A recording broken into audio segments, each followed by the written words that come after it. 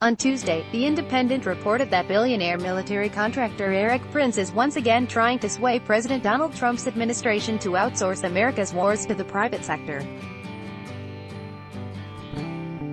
Conveniently enough, Prince's most recent incantation of the infamous Blackwater, called Academy, offers just such services. According to The Independent, Prince is hoping the State Department under Mike Pompeo will be more receptive to the idea than when the contractor floated privatization with Rex Tillerson at the helm.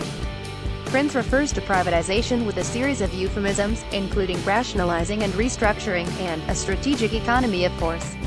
The U.S. administration is spending $76 billion a year in Afghanistan. That is much more, I think, than Her Majesty's government in the UK is spending on its entire defense budget, he told The Independent.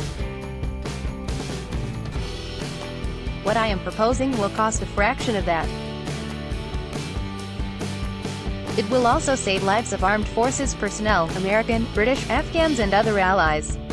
In the past few days, President Donald Trump has been extra harsh on America's NATO allies, claiming they don't contribute equitably to America's military misadventures.